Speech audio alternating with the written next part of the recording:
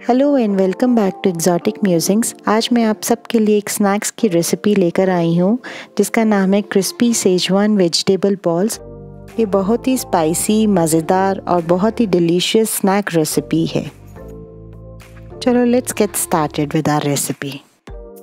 अब हम एक बोल में एक उबला हुआ आलू जो कि छीलकर ग्रेट किया है उसे डाल देंगे और उसके साथ आधा कप घिसी हुई गाजर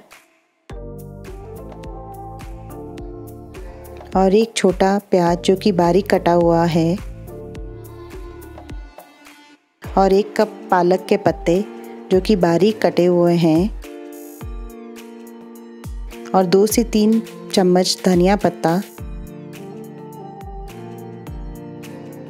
और उसी के साथ 1 कप घिसा हुआ पनीर भी डाल देंगे। आधा चम्मच घिसा हुआ अदरक,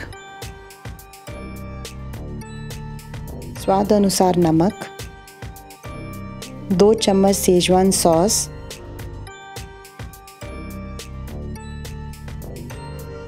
और आधा कप चावल का आटा भी डाल देंगे। अब हम इन सब को मिक्स कर लेंगे। हमें एक बहुत ही स्मूथ और नॉन स्टिकी मिक्सचर तैयार करना है और ध्यान रहे इसमें कोई भी लम्प्स ना हो। अगर ज़्यादा स्पाइसी करना चाहते हो तो 1 चम्मच लाल मिर्ची पाउडर भी डाल सकते हैं। अगर आपको ये सब सब्ज़ी नहीं डालनी तो आप अपनी मनपसंद की सब्ज़ी भी डाल सकते हैं। अब इसके बाद एक इक्वल साइज़ के हमें छोटे छोटे बॉल्स बनाने हैं। ये इतनी क्वांटिटी के मिक्सचर से हम 20 से 25 बॉल तैयार कर सकते हैं।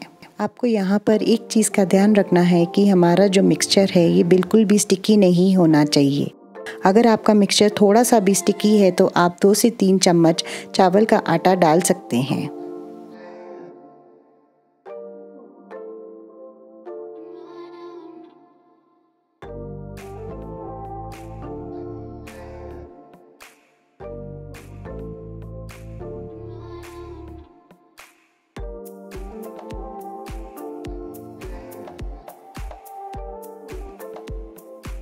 अब हमारी सब बॉल्स तैयार हो गई हैं फ्राई करने के लिए।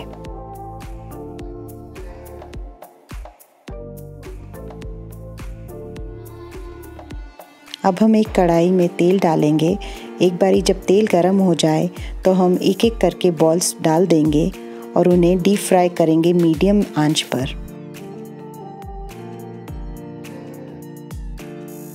हमें इन्हें हर तरफ से अच्छी तरह से फ्राई करना है जब तक ये गोल्डन ब्राउन कलर के ना हो जाएं। अब आप देख ही रहे हैं रेसिपी कितनी ही सुपर इजी है और बहुत ही डिलीशियस, ऑसम और स्पाइसी रेसिपी है।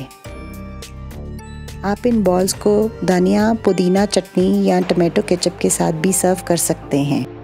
ये तो चाय के साथ बहुत ही बढ़िया लगते हैं। आप ज़रूर ट्राई करके देखिए, आपको सबको बहुत ही पसंद आएंगे। देखिए कितने क्रिस्पी लग रहे हैं और खाने में भी बहुत मज़ेदार हैं। फ्रेंड्स, अगर आपको ये रेसिपी पसंद आए तो लाइक, शेयर, कमेंट और सब्सक्राइब करना मत भूलिएगा।